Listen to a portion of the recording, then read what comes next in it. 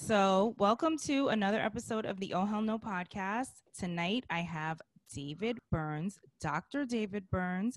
He is a clinical psychiatrist, an adjunct professor at Stanford University School of Medicine, and he is an author and a podcaster. You're just as busy as me, David. Yeah, yeah. It's good to keep busy, but sometimes it gets a little bit overwhelming. I know. Yes, I was feeling that way today. I was feeling so overwhelmed, but I'm pulling it off. I'm making it happen. So, Well, I'm honored to be on your show. Thank you so much for having me. oh, thanks for coming on. So, tonight we're going to talk a little bit about you, and then we're going to talk about your book, and then we're going to talk about other people. Great, cool. So, what trait did you have as a child that serves you well in your profession today? Boy, I don't know. I'd have to think about that. I think I was curious and loved learning, and had a lot of always had a lot of creative ideas. But when I was a kid, people didn't pay attention, didn't listen to me. Now that I'm an elderly guy, people pay attention to me probably more than they should. But it's I don't know. My dad was a minister, and uh, I was born on a Sunday, and he named me David Dean Burns because he thought someday I'd be D.D. Burns, D.D., Doctor of Divinity. That's what he was as a minister. He had an honorary Doctor of Divinity Oh, degree. And when I was little, I thought I would be a minister. wow. And then in college, I kind of got turned off uh, for sure. And but now I find that in my teaching about psychotherapy and how people can recover from depression and anxiety, I'm kind of returning to the idea that although everything I do is based on research and it's secular, it's all based on data, that there is quite a spiritual dimension. So I guess I'm, kind of in a weird way, following in my father's footsteps, and something that I was intensely interested in as a kid. Yeah, just tapping into it on a different level. Yeah. So, how old were you when you actually decided to become a psychiatrist, and what made you desire a career in that field? Well, a psychiatrist is a medical doctor, and that's the only field I never had any interest in. Mm. And when I was in college at Amherst, I took an interest test to see, what I should go into. And they said you'd be interested in anything, any profession you'd love. They said the only thing you should not go into medicine because you won't have anything in common with people in medicine. I said, well, that's great because I would never have any interest in going into medicine. And I wasn't a pre-med student or anything like that. I was a philosophy major at Amherst College. And I was going to go on to graduate school in philosophy because there were certain puzzles of philosophy that I couldn't figure out, like the free will problem and different puzzles that kind of boggled my brain. And then my senior year, I read a book that one of my roommates suggested by Ludwig Wittgenstein called Philosophical Investigations. And Phil said that there were presumably only 7 people in the world that could understand it. But he said if I could understand it and write my dissertation on it, then when you have to defend your work to the faculty committee, he said they won't be able to challenge you because they probably don't understand the book. So I read this book and I couldn't understand it. And then then in the spring, it suddenly dawned on me. I was walking across the Amherst campus, and I suddenly understood what he was trying to say in this book. And in a flash, I understood the solutions to all the problems of philosophy. And so I had no interest in going on with it. Wittgenstein wanted his students to give up philosophy, to see it was a kind of illness. So I went to my supervisor and said, I think I'll become a clinical psychologist instead of a philosopher because that's more practical. I can help people. And he says, oh, no, you've got to go to medical school. I said, why would I go to medical school? I'm not even a pre-medical student. I have no interest in medicine. He says, well, then you can become a psychiatrist instead of a psychologist, and a psychiatrist can prescribe drugs. And that's going to be the big thing in the future. And I said, but how could I get into medical school? I haven't had any of the pre-medical classes. He says, oh, you can talk your way into anything. They won't even notice. And so I applied to medical schools, and I got into Stanford Medical School. And I think I was one of the worst students they ever had. I couldn't stand it. I cut half of my classes. I dropped out for a full year on 2 occasions and ended up as a homeless person down near Carmel Valley, California. And my wife, while we were living together, she was pregnant. We were about to have a baby. We would just sleep on people's floors at night. And I thought, you know, if I just did my internship and I became a psychiatrist, I still wouldn't know what I was talking about, but people would think I know something and they'd pay me to talk to me, and then we could have a place to live, we could buy food. And so I decided to go ahead, and I did my internship and my residency, and then I started winning awards for my research. And then I wrote Feeling Good, which was about the then new cognitive therapy that I was extremely excited about. And then it has since then sold 5 million copies, and it kind of transformed my career. And now I have a newer book that's just going to be out in next week called Feeling Great, and has powerful new techniques that I've been developing for the treatment of depression and anxiety in the last 10 years or so in my work at Stanford. Wow. So that road that you took to get to where you are today, what do you tell your kids about college? About college? Yeah, or just like going to like school, because you said you weren't a great student, you struggled with that, and then finally you Medical got it school. to get right. Yeah. So what would your advice be to them about going to college, or like, you know, finding their career path? Well, you know, what I've found is that it's, you know, first of all, I think education is tremendously important, and it's also important to do your own thing, to do something you believe in. When I was at Penn, I won one of the world's top awards in research on neurochemistry, on how the brain works. Mm-hmm. And I had a tenure track position. But I didn't want to stay as a full-time academic because I knew this theory of a chemical imbalance causing depression was not true. Our research showed clearly it was just, there was no good evidence for it, and our research kind of showed that it couldn't be true. And then I heard about a new drug-free approach to treating depression, and decided to give up a full-time academic career to go into private practice and stay on the volunteer faculty so I could help develop this new cognitive therapy, which at the time was considered quackery. There were Mm. only about 12 of us doing it in the world when I wrote Feeling Good, when it was published in 1980. But since that book came out, Feeling Good has become the most popular form of psychotherapy in the world and the most researched form in history. And what I've found for myself personally is to pursue your dream. It's good to do the formal thing. You know, I followed the rules. I became a top psychiatrist at a top medical center, but I wasn't happy. And I knew that what I was doing wasn't going to add up. And I wanted to cure people. I wanted to heal people quickly who were depressed and anxious.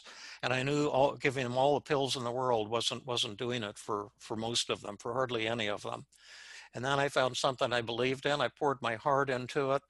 I've had a ball. My dream has kind of come true, and I'm a happy guy. So I think you've got to both, you know, try to get the best academic credentials you can get. I did that, but then for me, it was helpful to have a sense of integrity, uh, and to do the thing I believed in. Okay. All right. So I was going to ask you a little bit about your struggles in school and stuff like that, but you kind of summed that up with, you know, what you shared. So I'm going to go right into your theory about your thoughts being connected to how you feel.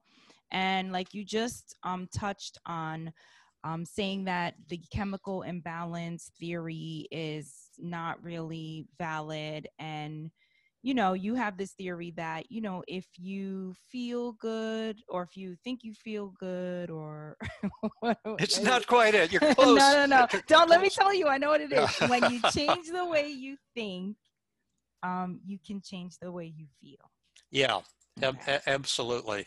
That's it. It goes. It's a simple theory. There's two theories we're working now to get the super fast recovery. But when I wrote Feeling Good in 1980, that was all about cognitive therapy, which at the time was a revolution. And it based on the simple idea that your thoughts create all of your moods. It's not what happens to you, but the thoughts you have about them. And this is such a simple idea that people can't understand it at first. But right now, there are people listening to the show, and they have different thoughts about what they're hearing. They may think, oh boy, that Burns, he sounds like a total quack or a con artist, or he says he can cure people of depression in a single 2-hour session. That's impossible. And so if they're thinking that, then they're feeling kind of angry and annoyed and suspicious. That would be an example. Or someone may be listening to this and saying, oh, wow, there's a new drug-free treatment for depression and people can recover quickly without having to take drugs. Maybe just by reading a book, I could recover from years of depression. This is awesome. This sounds great. Well, if they're thinking that, they're going to be happy and excited. And so all the time, it's what you're thinking, the messages you give yourself. And then a second important part, and this is pretty incredible, is that when you're feeling depressed or anxious, the thoughts that cause those horribly painful feelings, thoughts like, I'm a loser, I'm hopeless. When I give my talk, my mind will go blank. I'm going to screw up. People are going to judge me. People are going to look down on me. Those are the kind of thoughts that cause depression and anxiety, and they're distorted. They're illogical. Depression and anxiety are the world's oldest cons because you're telling yourself something that simply isn't true. And the last part of it is when you crush those distorted thoughts, in that very instant, you can change the way you feel. To give you a quick example, I did a live demonstration, and this is one of the cases that people can read about when they read Feeling Great. It was a woman who had struggled for 9 years with horrific depression and anxiety and guilt and shame. And what had happened is her 12-year-old daughter had gotten shot in the face by neighborhood boys who snuck up on her and shot her in the mouth with a high-powered pellet rifle. And it exploded on one of her teeth. It caused a great deal of damage to her mouth. She ran indoors screaming. Blood was gushing from her mouth. And this led to 9 years of surgeries and treatment for Karen's daughter for post-traumatic stress disorder. And all those treatments weren't working. And for those 9 years, Karen had been telling herself, this is my fault that she got shot. I'm a failure as a mother. I never should have let her go out to play. And those thoughts have all kinds of distortions that she was unaware of, like telling herself, I never should have let her go out to play. Well, she'd let her go out to play every night for years and it worked fine. But she's telling herself, like fortune telling, I should have been able to predict the future, and told her, oh, sweetheart, don't go out right now. You're about to get shot. Wait 10 minutes and then you'll be okay.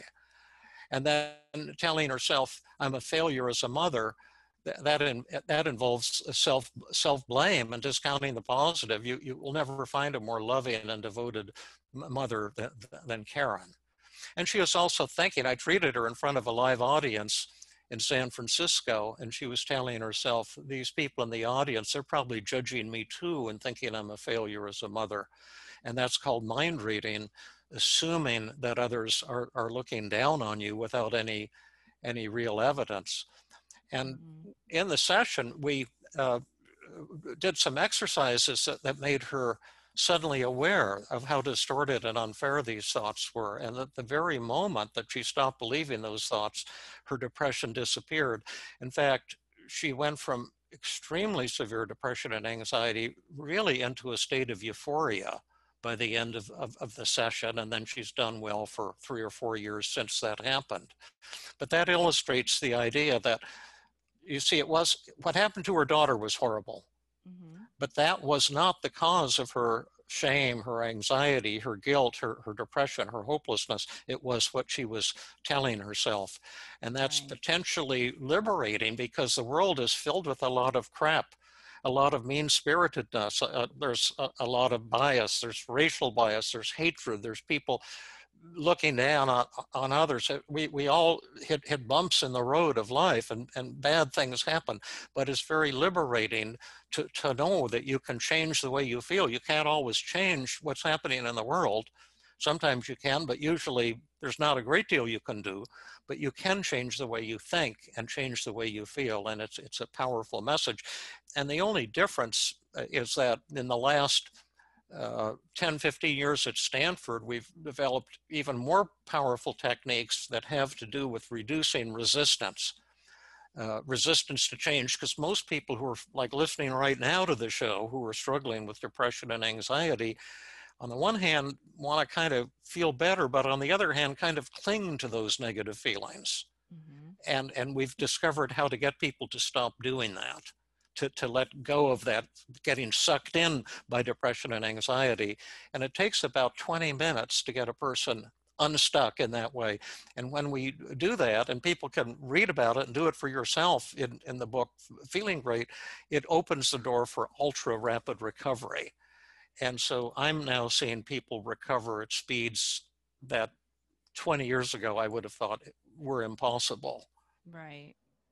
Yeah, I mean, it sounds like an easy concept, right? But you hit it right on the head when you said that people, it's hard for people to let go of like negative thoughts and things like Yeah, this, and just right. embrace this. Hey, if you tell yourself that you're feeling good, you will start to feel good.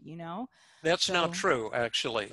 That would be great to believe that, but if depressed people cannot tell themselves to feel good, and if you tell a depressed person something like that, they'll get angry and hurt because you're not right. showing empathy and compassion. But what it has to do with is smashing the distorted thoughts that cause the depression. Do you see, for example, let Yes. me just show you what this means. Karen had the thought, the people are judging me.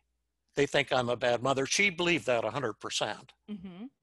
And then I said, well, now, is there an experiment we could do to test that belief? How could we find out? And she said, well, I suppose I could ask them. And I said, would you like to do that? She said, oh, no, that's terrifying. Well, that means it's a good idea, because to confront the monster you're afraid of. And then she said, well, if I ask them, they won't tell me the truth. And I said, you don't know that. First, you can ask them if they're judging you, and then you can ask them if they're lying through their teeth. But let's see if what you're telling yourself is true or a con. And so she said, okay, would some of you want to come up? Because we had a video going, and take a microphone, and then you can tell me what you think of me. Well, about 10 people rushed up and got in line, and one by one, because they'd been watching her at this point for an hour and a half. Mm-hmm. And she said, are you judging me? And each of them burst into tears and said, Karen, I love you. You're my hero. To get up on stage and talk about something so personal, to share it with all of us, it's mind blowing. And every person said the same thing. And as they were saying that, Karen just burst into sobbing, and suddenly saw that that thought was absolutely not true. And the moment you stop believing a negative thought, your feelings will instantly change. So you can't get to the I think I feel good, so I am feeling good until you understand the thought of why you think you don't feel good, or like in Yeah, her case, yeah. The why thought, she yeah. thought that someone was Sure, thinking sure. judging her. If you think Got people are it. judging you, you're going to feel terrible, and you can tell yourself to cheer up, and it's definitely not going to work. Right. Once you find out that what you're telling yourself is a lot of baloney, Right. Okay. then that's the aha moment, and you're thrust not only into recovery, but often into a state of what the mystics have called enlightenment. See, when I was trained as a psychiatrist, and when I teach at Stanford, in the medical school, people are being taught that depression comes on over years, and it takes years to recover. And that kind of idea is in our culture. And you have to talk to some shrink who nods and says, tell me more, for years. And then maybe eventually, if ever, you'll start feeling better. And this idea is that, no, it doesn't work like that. At any moment that you're depressed, you're telling yourself things that aren't true, that are making you miserable. And the whole strategy that we use is various techniques to reveal to the person that those thoughts that you're beating up on yourself, you're being a bully to yourself, those thoughts are fraudulent. They're not true. And the moment you see they're not true, in that instant, you'll change. And the goal is not improvement in depression and anxiety, but a complete obliteration of it, and going even further to experience a state of joy. So what about people who suffer from like depression, where they say, if the weather is a certain way, that, you know, triggers my depressed mood, or, you know? Well, I'll give you a perfect example of that, because the weather can never have any effect on your mood. Only your thoughts can affect your mood. But some people believe that type of thing. And there's this type of thing that some people think their moods get bad, you know, in the winter. Right. Because the sun, there's not enough sunlight. And so I treated a high school girl who said that, you know, every time when she goes back to high school in the fall, she goes into a state of depression, and she thinks it's due to the sunlight. Mm-hmm. And I said, well, what are your thoughts in school? You know, what are the thoughts that are making you unhappy? And she said, oh, well, I'm one of the unpopular kids. And she thought that it was something you were born with. And in the area where we lived, there were quite a few wealthy people. That wasn't us. We were kind of like the poor people in the neighborhood.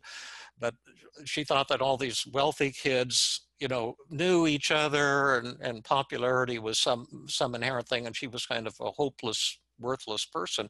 And I said, no, popularity is actually something you can learn. And if you like, you know, I can teach you how to be popular. I can teach you how to make boys chase you, for example. Would you like that? And she said she would like that.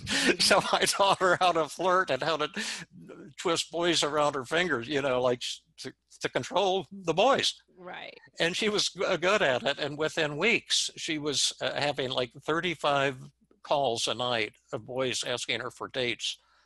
And suddenly she didn't have this weather-related depression anymore. She went into a state of euphoria, and it's, you know, like, it's dealing with the things that are bothering you in a skillful way. And I know, because that was my daughter. Oh, wow. Okay. And we even joke about it today. I said, you remember those days? She said, oh yeah, Dad, it was fantastic. Oh my gosh. All right. So let's move on, because I know that you have a hard stop. So yeah. Now with COVID, yeah. it seems like a lot of people are struggling, and a lot of people Mm-hmm. are going through, you know, depression. Yeah. So a situation like this, again, is it just people telling themselves, being, you know, creating this hysteria because, oh my God, I don't want to catch this. If I catch this, I'm going to die, or, you know, I lost my job. I don't have, you know, just creating this anxiety because they're having all of these negative thoughts and just telling themselves. Yeah. Right. That's right. But the thing is that those negative thoughts, and people who are depressed and anxious, are always distorted. And on my website, feelinggood.com, I have tons of free resources for people, including my Feeling Good podcasts. Mm-hmm. And I have a special section called CoronaCasts, where I treat people live with corona-related depression and anxiety, and all of them recovered in a single session. And you can hear the therapy going on live and see how it works. But in all the cases, they were telling themselves something that wasn't true. And the moment we exploded that myth, their depression went away. Like one woman I worked with was married to an emergency room doctor. And she has 3 little children. She's a psychologist.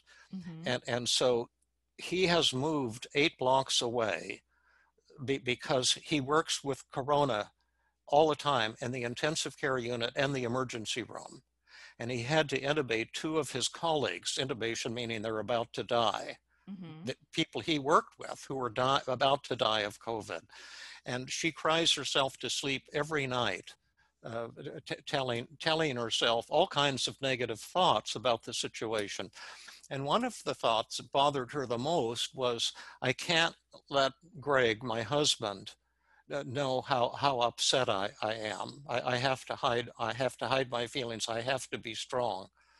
And she talked about crying herself to sleep every night, being afraid he's gonna get COVID and die, and she'll lose her husband. And she said it was like having a husband in the Civil War Mm. and not knowing what day he's going to get a shot on.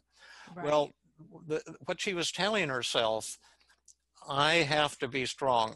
I shouldn't be upset. I shouldn't share my feelings with my husband. When she thought about it, that's like all kinds of distortions. Mind reading. She's assuming her husband doesn't want to know how she's feeling. It's a should statement. She's telling herself she shouldn't be upset. She should be strong all the time, which is kind of nonsensical.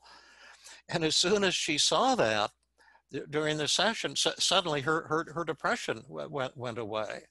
But she still had this intense fear that, boy, what if he gets COVID? And then the odd thing was that 3 or 4 days after the session, her husband got COVID. Ooh, And what do you think happened to her mood? it went back down. No, she went into a state of euphoria.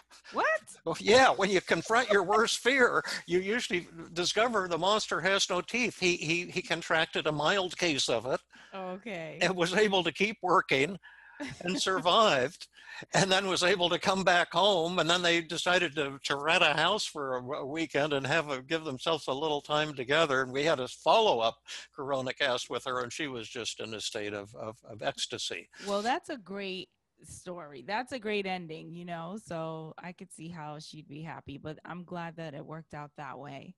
But Um, even when something terrible happens, it's still your thoughts. Like another one of the podcasts was with a colleague named Marilyn, who mhm. asked for an emergency session and allowed me to record it and then publish it. And her event was not one that she could deny. She went to the doctor for a routine medical checkup, and he said, "You have stage 4 lung cancer, Ooh, terminal lung cancer." And she was freaking out. right, Uh, and yet in a single session, her thoughts were all distorted that were causing her depression. It wasn't the lung cancer, right. but what she was telling herself, beating up on herself, telling herself, I'm not spiritual enough. I'm losing my belief in the afterlife. This means I'm not a good Christian. I've failed in my life because I had a drinking problem. I'm a failure because I never found a life partner. All kinds of mean-spirited things. And once she learned how to stop doing that to herself during the session, her depression and anxiety disappeared. It's a very empowering message that I've shared in my first book, Feeling Good, and then the new book, Feeling Great. And that's, you can change the way you feel when you change the way you think. And Yeah. it's a life changing message. So do you think a lot of people, because I feel like a lot of young people are always saying that they have anxiety, they have Yep. depression. Yep. It's so overwhelming. Like when I was growing up, I don't remember hearing so many people with this and people killing themselves so often. Do you think there's a lot of misdiagnosis going on and people just being in this state of, you know, beating up on themselves and feeling bad and down and just, Yep. you Yeah, and know? I think, and we put on a false front so others can't tell. Yeah. And people are good at doing that. I did a workshop recently for mental health professionals, but 20% were general citizens. Hmm. It was, I was supposed to be, it was like there were 350 people who came, and the general citizen just snuck in, I guess. I was happy to have them, but we asked the question at the beginning of the workshop, how many of you beat up on yourselves and make yourselves unhappy much of the time with self-critical thoughts? And 98% of the people said yes. And these were presumably experts. Only 2% of the people said they're happy most of the time. Yeah. So but yet if you were to meet these people like Karen, who I told you about, Mm-hmm. who thought she was a failure as a mother and been in misery for 9 years. If you'd met her, she is charming, she's intelligent, she's funny. You would have no idea that she was dying inside. Right. But I think there is a tremendous amount of depression and anxiety in our culture. And I've done surveys of people, how they felt before the corona hit and since the corona hit. And negative feelings in women have doubled. Mm-hmm. Depression, anxiety, hopelessness, and anger have actually doubled in women. In men, anger has doubled. Yeah. Wow, that's interesting. So your new book is called Feeling Great: The Revolutionary New Treatment for Depression and Anxiety. If you could ensure that people got one message from this book, what is the one message that you want them to? You can change the way you feel. It's not a hopeless situation. There are powerful new drug-free techniques to go from depression or anxiety, not only to get rid of them, but to go to a state of joy. You know, feeling good feels wonderful. You owe it to yourself to feel good or to feel great. And the research on my first book, Feeling Good, indicated that 65% of the people, if you just hand them a copy of this book, people with severe depression, they'll be recovered or dramatically improved in 4 weeks with no treatment, no psychotherapy, no medications. And I believe the new book, Feeling Great, will be even more powerful than the first book, because the new techniques are even more powerful than what I had in 1980. So for people who are extreme, like people who have like psychotic breakdowns and stuff like that, do you think that those people need medication before they could actually read a book and get to a better place? Well, they might be able to read the book and get to a better place, but the schizophrenia isn't going to be cured with these techniques, sadly. Right. And they often will need medications when they're in a psychotic episode and hallucinating, or when someone has bipolar 1 and they're in a manic episode and Right. they're delusional. But what I found in my career, I started out prescribing drugs. I worked in a county hospital, Highland Hospital in Oakland, and we had hundreds of people with schizophrenia come into our emergency room every week Mm-hmm. and use powerful medications, which they had to have. I mean, some of them were swinging swords through the air and hallucinating and Right. aggressive and very confused. But once I learned the psychotherapy techniques, that plus medication when needed is far more effective for people with schizophrenia uh, than just drugs alone, or people with bipolar illness. But sometimes drugs can be life-saving. So I've Mm-hmm. never been against drugs, but I just Right. think it's good news that the vast majority of people with depression and anxiety can now not only improve but recover completely if they want, without medications. Okay, good. I just wanted to bring that point up. So I want you to shed some light on your career. If you want to become a psychiatrist, this is for like people who might be interested in this field, young people who, or even someone who's a little bit older who is thinking of a career change. If you want to become a psychiatrist, you need to be able to fill in Decide the. not to do it. That would be my recommendation. I don't think it's a good idea. I shouldn't Oh, have done it. come I on, should have gone to David. psychology graduate school, and the clinical psychologists are really smart. The smart ones get PhDs, and the rest go to medical school. But Right. the I think clinical psychology is a great area that or learn to counseling or get a clinical social work degree. I have a free training class at Stanford for community therapists every Tuesday. They can get unlimited free psychotherapy training every Tuesday night. That's what I have to do in a few minutes here. Is my class is going to start up, Nice. if you want to help people and work with people, I don't personally think that the psychiatry is if you want to learn psychotherapy, that's not the thing. You're going to just learn pills, pills, pills. And if they had been what they were cracked up to be, I would have stuck with my career in psychopharmacology and brain research. We had one of the top drug prescribing teams in the world when I was at the University of Pennsylvania. But I could see clearly that, you know, the vast majority of my depressed patients weren't being cured by pills, and I wanted something that would work. So we told our kids, don't go to medical school. Right. You know, if you want to do therapy, there are more direct ways of, you know, investing your time and efforts. Great. I love that advice. Finish this sentence, David. It's never too late to. Change the way you think and feel. It's never too late to experience enlightenment, to experience joy, to experience intimacy, to learn how to connect with people. I learn things every day. The older I get, life becomes more of an adventure. Yeah, I agree. I love what I do because. Well, because I can now, 90% of the people I treat recover in 1 2-hour session. I treat everyone for free and have for the last 25 years because it's so much fun. And when the other person becomes euphoric, I become euphoric. It's a Buddhist idea that we're one. And there's no greater gift than being able to heal somebody in a single session who's been struggling for years or decades. That's one of the funnest things I do. Talking to you, that's another fabulous thing, sharing information. The teaching I'm about to do with my Tuesday group, the podcast. I'm developing a new Feeling Great app with some fantastic young colleagues, and I think that too will be able to heal people quickly without having to go to a therapist. All the things I'm doing are just exciting beyond belief. That there's just too much excitement. Right.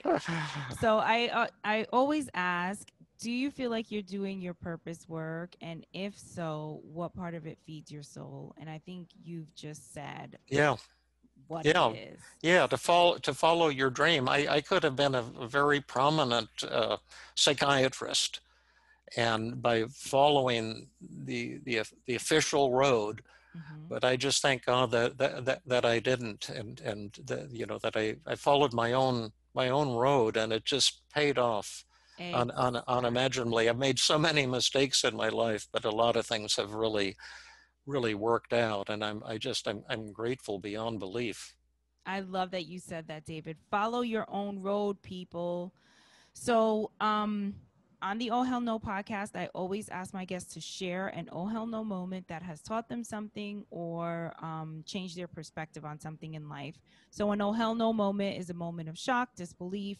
It could be a positive moment, a negative moment, but it's just we have a lot of these moments, by the way, right? Yeah. So, share one that you. Well, a big one for me was when I started my research at University of Pennsylvania, that we were testing this theory that you could get grants from NIMH that depression was due to a serotonin deficiency in the brain, you know, chemical imbalance. And so we had a research unit with depressed veterans, and we flooded their brains with like 100 times the normal level of serotonin. And you know what happened to their moods? What? Nothing. And it was like, oh, hell, this is a crappy theory. Get out of the field, David. That was my oh, hell moment, and it was a good one. That was your oh, hell no moment, right? Oh, hell no, yeah, right. Right. This theory sucks. And then my supervisor said, well, David, we've got a good thing going. You're already world known. Yeah, we can get millions of dollars in grants. We'll get drug companies will give us tons of money to test these serotonin drugs. He says, don't make a stink. And I said, listen, I want to do something that's meaningful with my life. Good for you, David. Thank you so much for coming on my show. I really enjoyed talking to you. Please tell everyone where they can pick up your book and how we can connect with you, where your podcast is, all that good stuff. Well, quickie, you can get Feeling Great or any of my books, Feeling Good or Feeling Great on Amazon is the easiest way. My website is easier to remember. It's www.feelinggood.com. And there's a free depression class there, a free anxiety class. There's over 200 free podcasts on how to change the way you think and feel. I think those would be the two resources. And then if you want to be a beta tester on our new Feeling Great app, go to feelinggood.com/app, and you can sign up to be a beta tester. So Nice. that would be it. And thank you so much. I've got to run because I've got less than Yes. 1 minute to make it to my Stanford class. All right, David. Thanks again for coming Thanks a on. lot. It was just Bye. awesome. I really loved the interview. No Hope to talk to you problem. again. Yeah, bye-bye. Yes. Thank you. Bye-bye.